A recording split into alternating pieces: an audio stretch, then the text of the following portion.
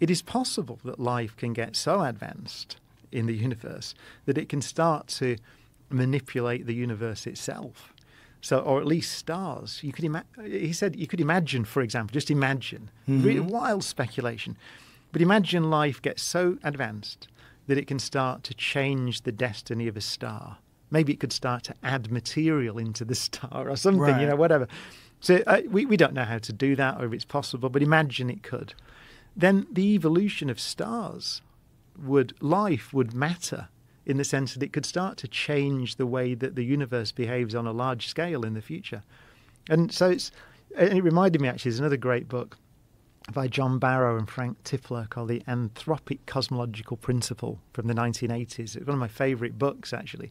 And I remembered it. And in there, they speculate about this life in the far, far future.